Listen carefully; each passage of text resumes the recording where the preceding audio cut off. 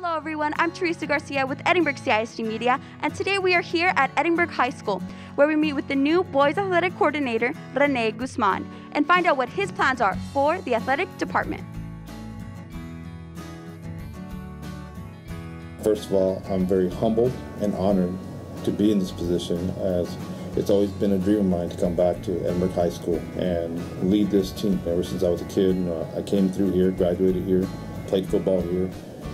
So I've got a lot of ties to the legacy of what is Edinburgh Bobcat football. My plan is to unify our athletic programs with the other coaches, not just the boys side, but the girls side. Really amp up the image of our athletic programs as a whole, not just the football program, but as a whole. The plan that we have moving forward is using social media outlets as far as the website from our school, your Twitter, your Facebook, to present a unified athletic program to the best of our ability and really put the spotlight on a lot of the things that are happening with our athletic programs throughout the year. This opportunity presented itself and I jumped on it, and I'm very, like I said, I'm very blessed.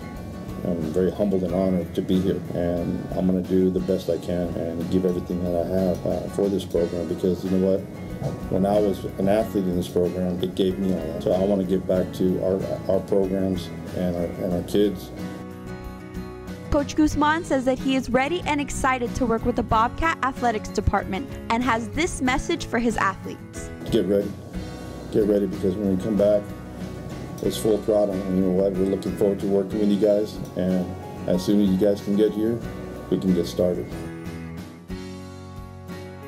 We would like to wish Coach Guzman the best of luck on taking over the athletic department. I'm Teresa Garcia with Edinburg CISD, your district of choice.